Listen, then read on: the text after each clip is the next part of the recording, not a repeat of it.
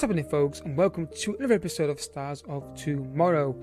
If you're excited for this episode, hit the like button down below and subscribe for daily content on this channel. Down below, my Twitch channel and my Discord down below as well. Get involved in both of those. Discord announcement coming soon about the schedule. I'm 90% certain what it's going to be now, and hopefully it all works out. So today's player looking at is Arsen Zakharyan.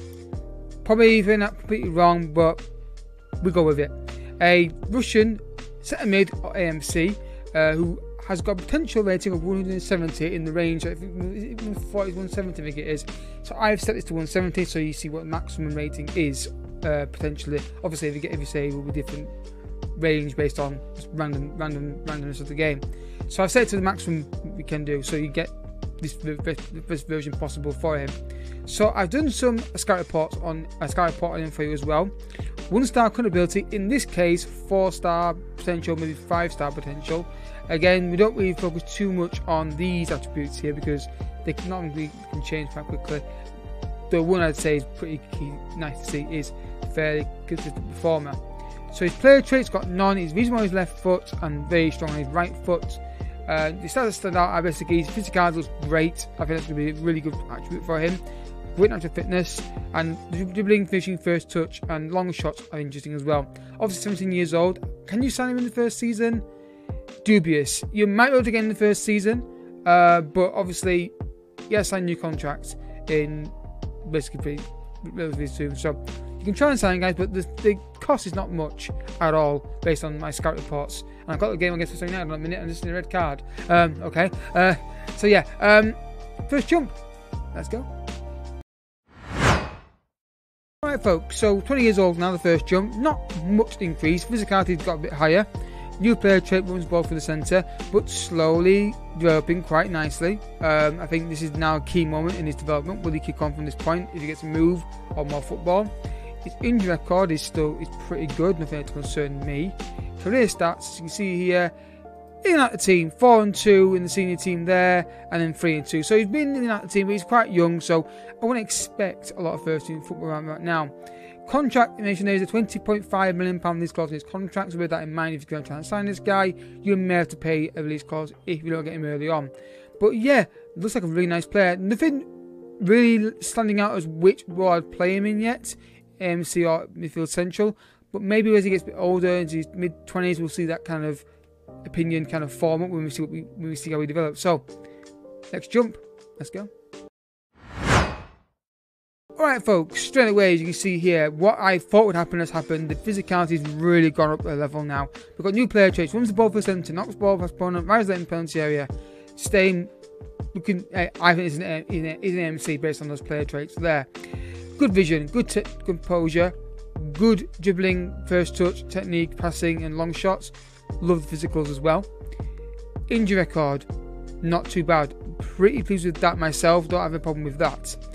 So has he been getting the first team a lot more recently? Yes, he has.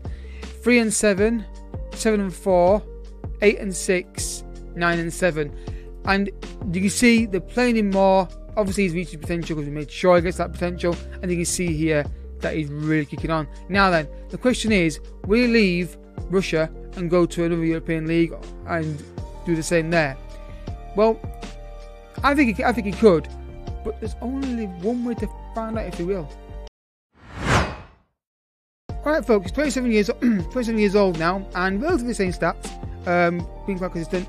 No new player traits. He's at 400 now for £65 million. Injuries, again, not a concern for me. I don't have any problems with those injury stats at all. So how did he do at Moscow before he left? 8-6, 9-7, then obviously moved on for £23.5 million to Atletico Madrid. First season got 7-8, then 5-9, and 9-5. Again, I think it could be a case of getting him out of Dynamo Moscow earlier.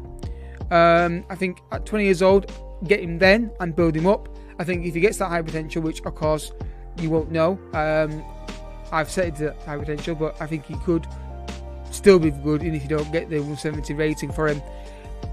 There's more out of him, certainly, I believe. I think that those 4 years where he's been stuck in Russian league might be what we're seeing, not quite as increasing technical abilities, but he's still knocking double figures total for goals contributions, so 9 and 5, obviously double figures.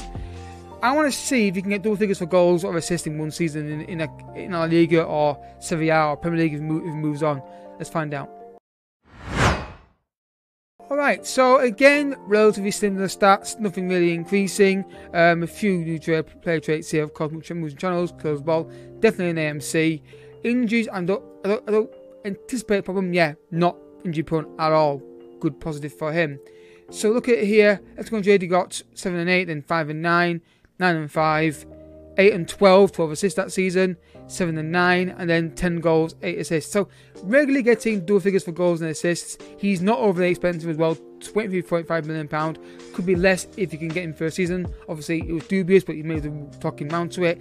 I'd say get this guy early because I think getting him at 20 years old, assuming he's got to this highest potential rating, there's more definitely in him than we've seen here, but he's not a bad player at all, is he? He's very, very good for the price and the physicality and the extra potential I think you could get out of him if you sign him yourself. I think he's well worth a look at in your side. So if you've enjoyed this, I hope you have. Hit that like button down below, subscribe if you're new as well for daily content, and hit the notification button as well. It does help our channel with you when you like the videos. Also the notification button, make sure you don't miss a video. Discord down below and Twitch down below as well. Get involved in those, and I'll catch you all in the next episode. If you want to get your player featured in Discord, the section there where you can make a request and I'll look at him. But until next time, thank you so much for watching. Bye bye.